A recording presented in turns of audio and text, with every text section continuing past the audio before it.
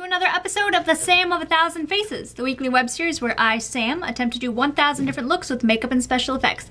Today's episode will be covering the Joker face from Batman, one of my favorite characters. I've done this face a couple of times, but now you get to see how I make it happen. So stick around, I hope you enjoy.